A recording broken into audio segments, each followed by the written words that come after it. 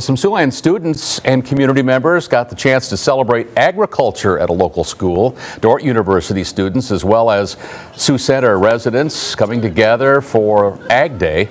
The annual event showcases farm machinery and animals for kids to enjoy.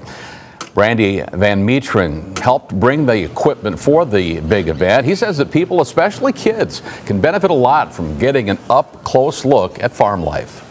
Hands-on learning is really important, especially safety. That's the thing that's really important for kids, to know how to act and be safe around all of these large equipment pieces.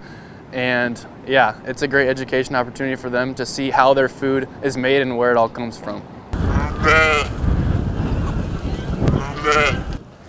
Students and other organizations get a chance today to join in every fall semester as part of this event, not only today, but moving forward as well.